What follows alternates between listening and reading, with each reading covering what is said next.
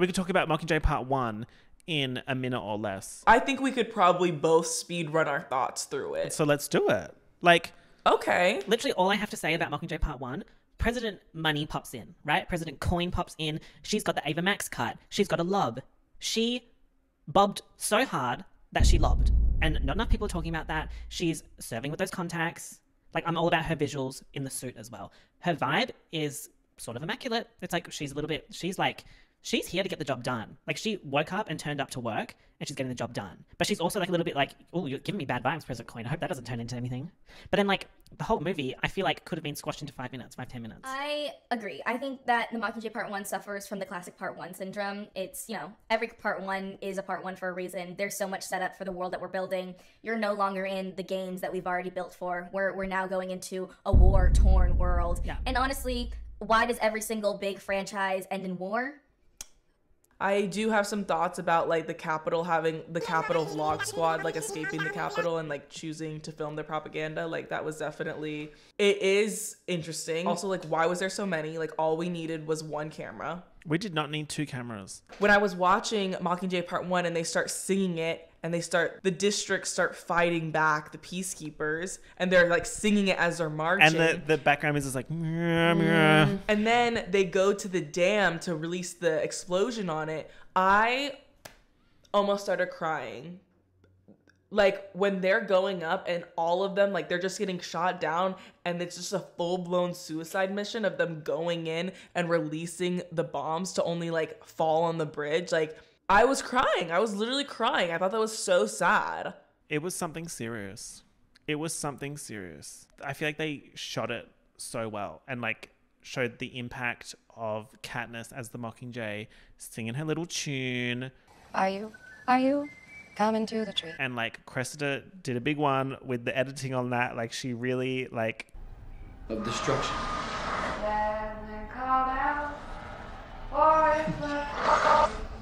She got on the trending page. She got on the Pan Am trending page for that little singing clip. Started the uprising, broke the dam. Power goes out. Snow's mad as hell. He's like, how my hologram gonna get up? Guys, I need to update my Katniss updates account. After Seneca died, he took the login for Katniss Crave. Because he was obsessed with Katniss. He was obsessed. He was like the full-time hater that's basically a fan. Like he was so much of a hater, he was a fan. Like you could not help but love her because you hated her so much. Like he kept up with everything Katniss was doing. Like obsessed, like literally obsessed. Like he was like, we got her, she died in the explosion.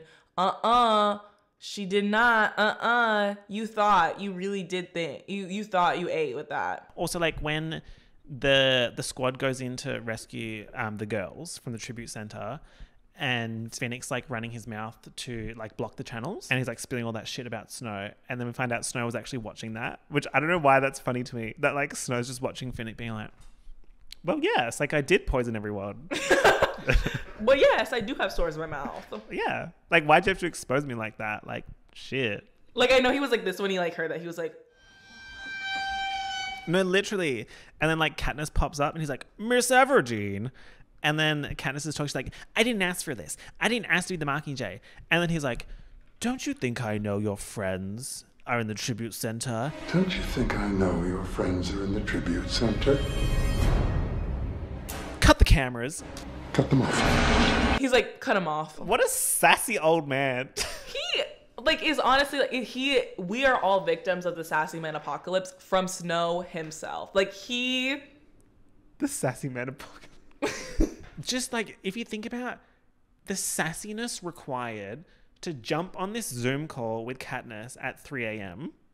when Katniss is like trying to distract him, he's like, anyway. Hey, Katniss, how are you? Good to see you. Hope the kids are good. And then he's like, don't you think I know your friends are in the tribute center? Cut them all off. He like literally just wanted to make her sweat because then Gale was like, we drove right through their airspace and they didn't do anything. All because the master plan was to get Peeta back to her so he could kill her. She's like, Peeta. And she opens the door and she walks around and he's like, he looks like, and he's like Ozempic Peeta. Ozempic Peeta's like sitting there and Katniss is like, my man, my man, my man. She's like, Bay's back, Bay's back. Bay, boot up. And then like he jumps her. Bang! Bang! Then like they try to stop him. Hamish tries to stop him. Whack Hamish. WWE slam Katniss into the ground. Choking her out. And like the choking was so graphic. It was like not just like, oh, he grabbed her. It was literally like something so violent. Like that's when I was really like, oh, he really could throw that ball at the very beginning of the series. I'm like, where was this energy in the Hunger Games? Like, why were you so passive in the Hunger Games? When like you very clearly have this ability to be like strong in terms of choking. Like, why don't you choke anyone out in the games? Why don't you choke me out?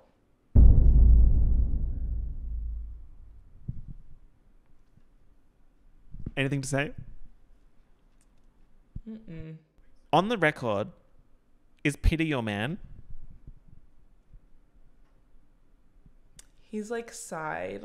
Peter or Finnick? Finnick. Peter or Hamish? Peter. Peter or Cinna? Peter. Cinna or Caesar? Peter. The way that wasn't even an option. Sorry? Maybe he is my man then. The way I was like, Cinna or Caesar? Peter. I was like you can't stop thinking about him. I can't stop thinking about my man. Like, you're crazy for that. Okay, last one. Caesar or Snow?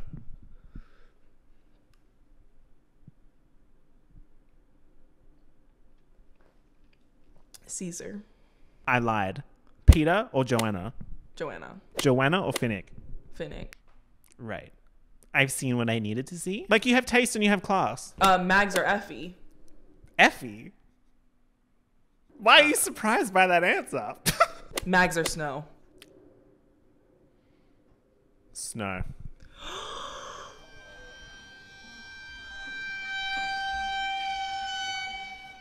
What? You would pick Mags? Yes.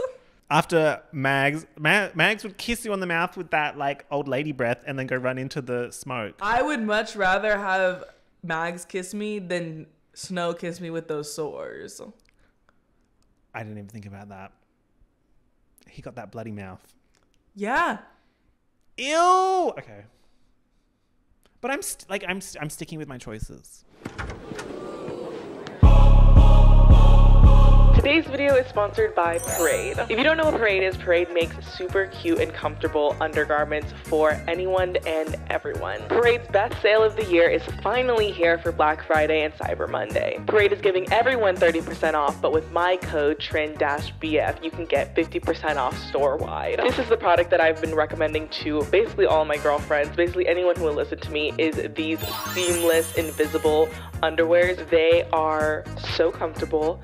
They feel so silky smooth on your skin, and this might be a little bit too TMI, but they don't disappear within your butt or your cooter.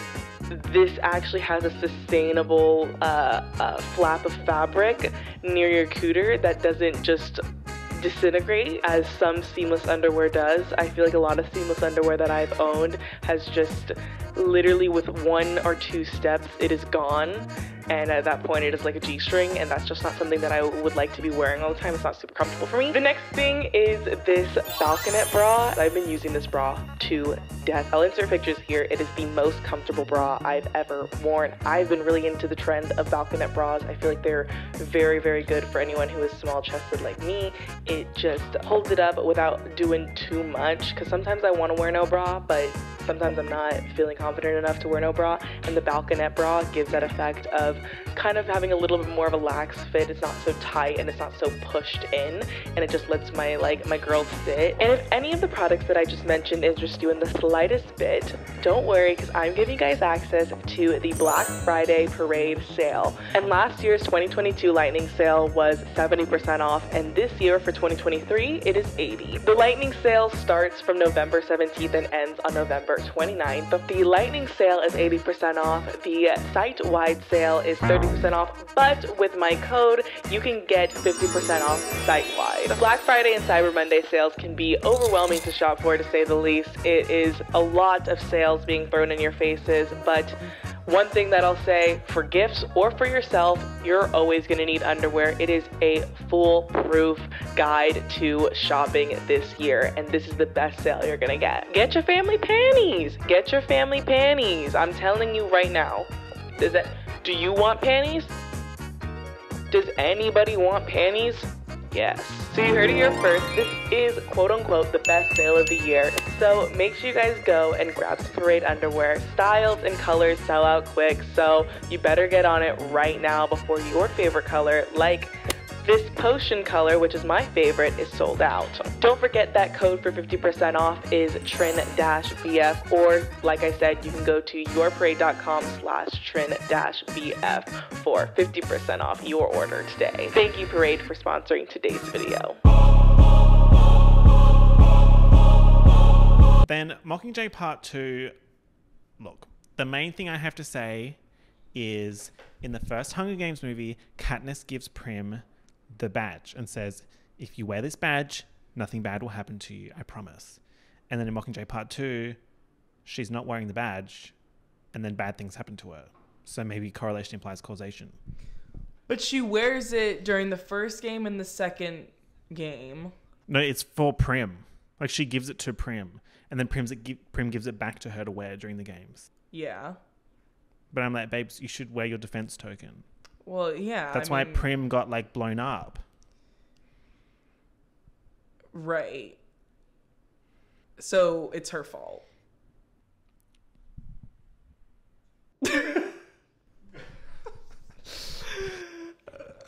Gale can die in a hole, agree? Gale in this movie, like, it really does, like, go from 0 to 100. Like, he's not likable in the other three movies. In this movie, from one of the very first scenes that he has with Katniss, he says, they're helping the enemy. If they have to die, I can live with that. And he's like, this is how he justifies killing children of the Capitol. When Katniss is like, with that kind of thinking, you can send off kids to the Hunger Games to keep the districts in line. I was like... Gagged him. And then he thinks he ate. He thinks he ate when he says this. He goes, sometimes killing isn't personal. It's coming from someone that has not killed anyone. So volunteer for the Hunger Games. He's literally, he said, I'm only on my third day out here of being a soldier. And he's literally talking to the girl that survived 2 Hunger Games, talking about... He's talking to the girl on fire. The girl on fire who witnessed innocent children go into the Hunger Games and be murdered. And he's like, sometimes it's not personal. If I could kill you, I would do it in a second. Be for real, Gale. Also, maybe he was hooking up with President Coin on the low. Honestly, when he's like, oh, like, we have to go talk to Coin. I'm like, we? Since when are you allowed in the HQ? Since when did Gale become such a vital part of this story? He's not anything special. It's like he did not know about District 13 until they came to save him when the Capitol came for District 12. But then suddenly, after like 2 weeks, he's in the HQ running his mouth. It's like, you're not Haymitch. Haymitch, not to bring it back to my man Haymitch, but Haymitch, like, again, he's about his business. He's important. Like, he has influence. He has power. He's important to being in the HQ. So is Plutarch. Why is Gale there? Why the fuck is Gale always there? Gale is literally just another person from District 12. That's it. Like, yeah, he saved some people. I think we all saved some people. But his save count doesn't even out with his kill count. Can we please talk about Mockingjay Part 1 and 2, not my favorites, right? Like, if I'm giving scores, it's 4.5 for the first movie, 5 stars for the second movie, then like 3.5 for Mockingjay 1 and 2, maybe 3.5. Right. But then the scenes in Mockingjay Part 2 where they're like making their way through the Capitol and like dealing with all the traps, loved it. Because it's like Hunger Games-esque. Finnick fighting those like monsters, which, by the way, how are they just monsters?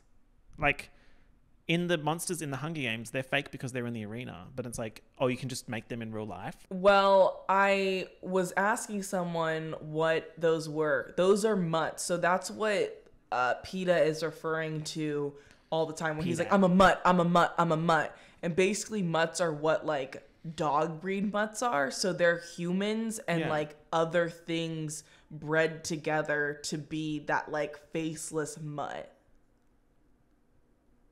So they're real? Yeah. Oh, that's just nasty.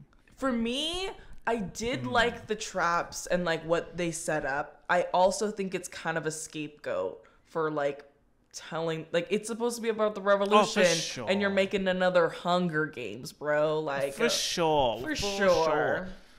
But I loved it. Was I entertained? Are you not entertained? No, I was entertained. Also, Finnick dying. Light luck. Pissed me off. I was like, kill Katniss. Oh! Kill Peter. He's so expendable. I will say in terms of strength, if Finnick had the Mockingjay, movement behind him, he could totally do it. But in terms of strength and like actually being a vital role in like survival, like he definitely does outnumber PETA in that sense. Like he definitely does beat him. PETA. I mean, I just can't get past like the scene where Gale does that shit to Prim. Like he orders that thing that he's But the fact that the reveal of that is from Snow to Katniss is Gag City. It's Gag Nation. He literally is like Gag City today, Gag City tomorrow, Gag City forever. I love it when he goes, we both know I'm not above killing children. We both know I'm not above killing children. Oh. Like, sassy. That's sassy. He was literally like, he goes, I'm afraid we've both been played for fools. Because he was literally like, she kind of gagged me with that. Like, she kind of gagged me by like putting it through capital like signals. Like, it looks like capital parachutes falling down. He like gagged me. He's like, they came in storming to get me. Then he was like, they also gagged you. So then Katniss finds out about that shit and she's like, Gale, you're over, I'm never talking to you again. And rightly so. Like, she goes, goodbye, Gale. And that was it. He didn't even have anything to say. Like, he literally was like, yep. It's like, well, yes. It was literally, and I hate to say this because we've been kind of like Beetee, like lovers in this, but Beetee and Gale made the invention. Not Beetee catching strays. They came up with the invention. Did Beetee know that that was the plan?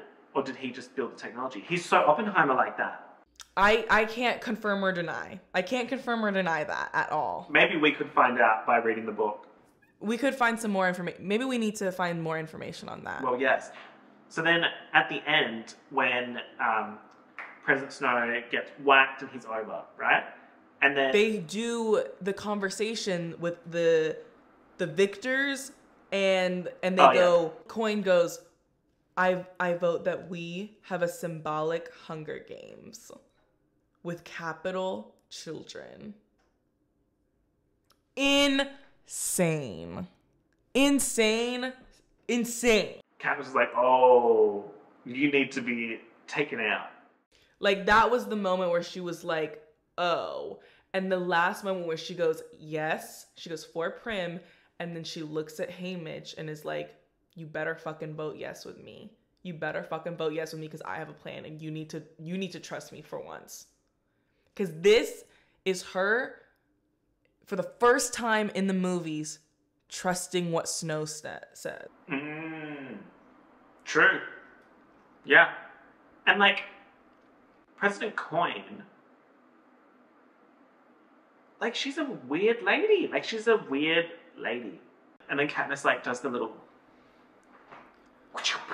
into, like, President Coin. And she falls down the thing. Gag. Like, 100% gag. Like, and, like, Snow starts laughing. You need to look back. It is happening. You need to look back. I'm going to insert it here for everyone to see what I'm talking about. Snow, when he's on the execution, when he's on the pole for the execution, is serving. Is this what you're... He's literally, this moment, he's literally like this. He's like... You better not be President Snow serving on the execution pole when I get there. You... And like, he's like leaned to the side and he's like, President Coin falls down and he's like, dang, she listened to me. He starts laughing and then he gets beat to death. So then she whacks Snow. No, she whacks Coin. Snow has a giggle. Snow gets demolished. Plutarch wins the Hunger Games. See, I watched this epilogue scene. They run away. Haymitch gets her out of the capital. They say she'll be pardoned for her crimes when things have died down. She escapes. She goes to the Victor's Village in District 12, and then she finds Peeta there. Peeta. And it really does not... I like it that they are safe and happy. I wish she looked a little bit more sad, I will be honest.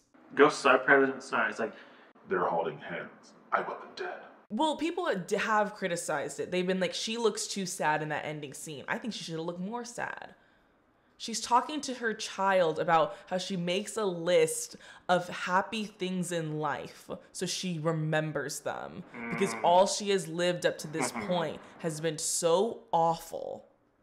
Like, that is insane. Sidetrack, jumping back within the film, why was her hair, like, eating the entire movie? Like, she goes through, like, she gets strangled by Peeta and she has a fresh blowout. we need to talk about that. Because the thing about Katniss, she was not going to be... She's so snow-coated in the fact that she was never going to be caught lacking in the hair department. And she had so many hairstyles. She had the pony down the side, which you have right now. She had the curtain bangs from Catching Fire. She had the blowout mid-choke. Right.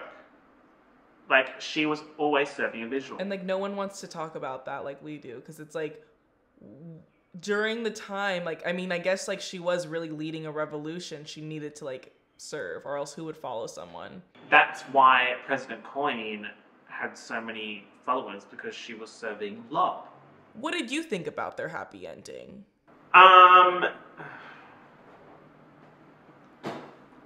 Like... Well, it's like you weren't even, like, a big fan of their romance, period. Like, not really. I'm happy for them. I'm happy for them. It's like saying, like, a Facebook engagement from someone I went to high school with. Like, I'm happy for them. But, like, are you? Like, sure. Am I invested? Not really. But it's like, good on you. I'm glad she, like, got her mans. It does kind of, like, make you almost feel like you're part of the capital and part of the problem when I'm like, ugh, they're not killing each other anymore. It's not fun. Maybe that's purposeful? I mean, let's ask Suzanne. I couldn't tell you the exact thing that is missing, and maybe someone that read the book could enlighten us. Source material and why I don't like it. Myself.